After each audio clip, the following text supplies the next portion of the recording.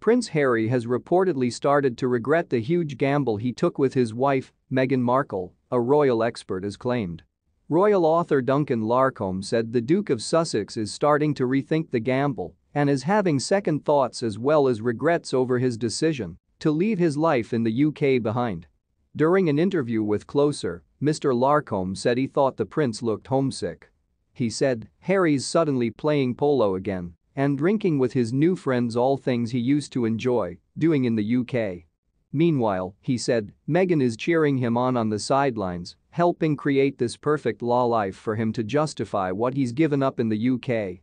But something doesn't seem to sit right. Harry looks unhappy." Since moving to California, the Duke has started playing polo at a professional level at the Cancha de Estrella Polo Club in Santa Barbara, playing for the Los Padres team.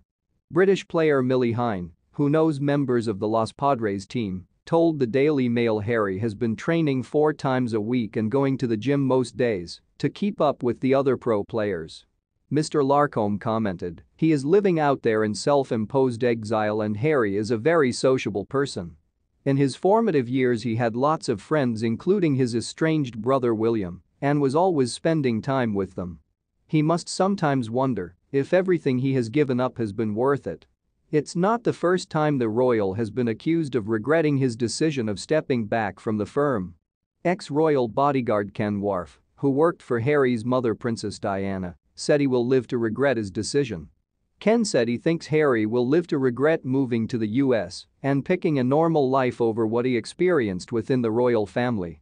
Harry and Meghan stepped back as senior royals in January 2020 and later moved to the US to their new home in California. Their $14.9 million £11 million home in Santa Barbara is said to be surrounded by megastar neighbors including Oprah Winfrey and Gwyneth Paltrow, Hello reported. During the couple's bombshell interview with Oprah Winfrey, Harry explained his reasons for leaving the royal family.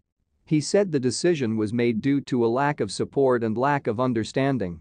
During a discussion about the Duke's frustration with the British press, he acknowledged that, although the UK is his home, he had to remove his family from the situation because he could see where this was headed.